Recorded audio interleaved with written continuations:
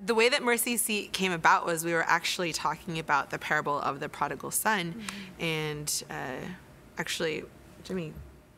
Yeah, I mean, as we began talking about the idea of the prodigal son, and that we can all relate to that, right? We've all had times where we walked away from the Lord, and sort of asking, well, what's the point of a parable? The point of a parable is Jesus saying, hey, let me paint a picture for you. Let me explain to you what the kingdom of heaven is like. Let me explain to you what my Father is like. Because maybe someone couldn't understand, like, let me give you a story.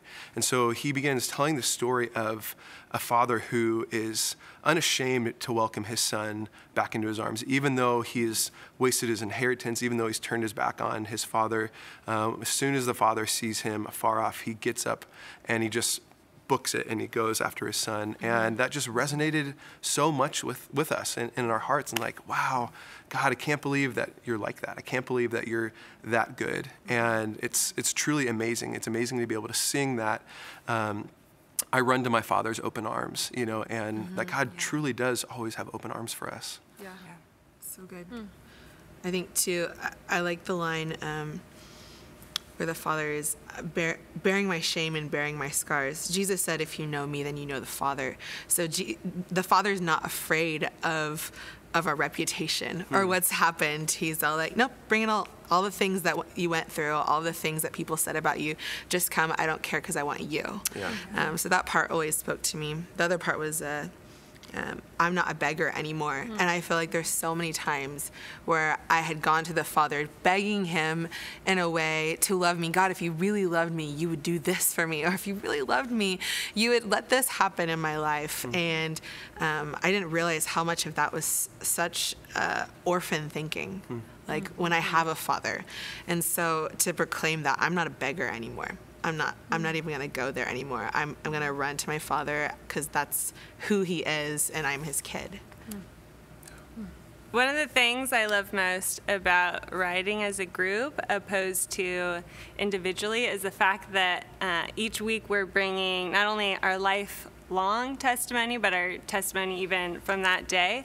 And I remember that particular week, I'm a textbook prodigal, and I was experiencing what I call prodigal flashbacks, just the enemy really kind of tormenting me with things that were way back there that Jesus' blood paid for, but I couldn't really get out of that, and I was just feeling really unwelcome. And so that's why I love the lyrics that we came up with about just where he is, we're always welcome, and just that visual of his arms being open and that he's actively running towards us, even knowing everything we did in the past.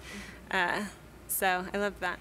I think it's cool if you flash back to the story of Genesis. After they ate of the tree, they were ashamed and afraid, and they hid themselves from God. And sometimes when we do sinful things, our implication is like, oh, I better hide because I feel shameful. And now that we're on the other side of the cross, we know that we actually want to run to God because that's where we receive mercy. And instead of feeling like ashamed and, oh, I just need to separate myself from God because I can't be near his holiness because I'm so filthy. It's really like, hey, I need God. And I know that when I go to him, I will obtain mercy. And he actually sits upon a mercy seat. So that's where we want to go. And we don't want to like sit in our shame. We want to go straight to the place where we obtain mercy, which is the mercy seat. What's cool is this song, actually the title of the album comes out of it as well from the bridge. It says, "This is your heart, full of compassion."